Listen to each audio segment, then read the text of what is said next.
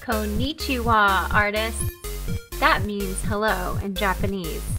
For today's Artrageous art lesson, our goal is that we will learn about art from other cultures and use the elements and principles of art to design our own origami village landscape.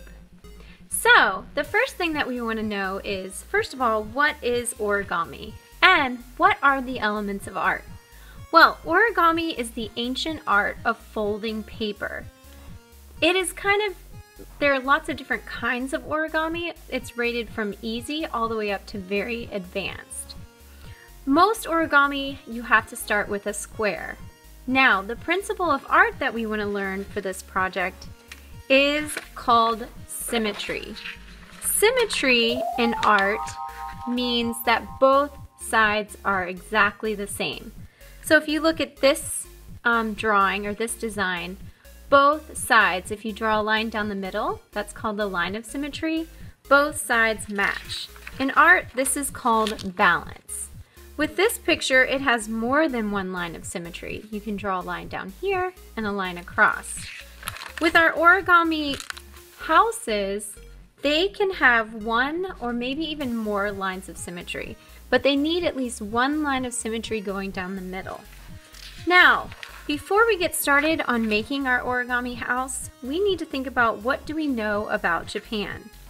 What have we learned about symmetry and what have we learned about Japan so that we can make it look like our village is actually in a Japanese landscape.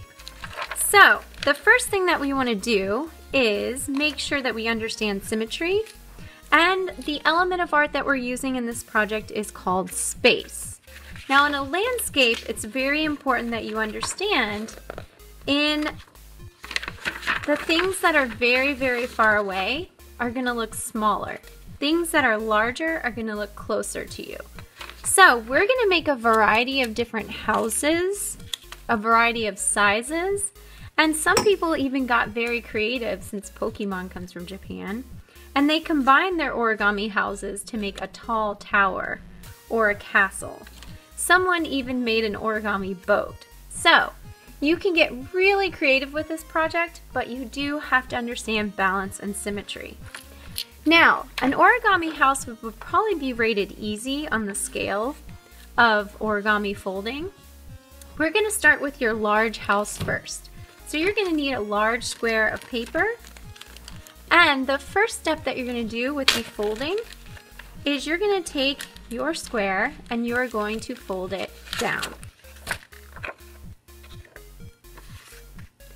So I'm going to take the top of the square and fold it down, and now I've made a rectangle. That is step one. Now you can try it. Now we open up the square and we're going to take the top of the square and you're going to fold it down to that horizontal line that's in the middle. And then you're going to make a sharp crease.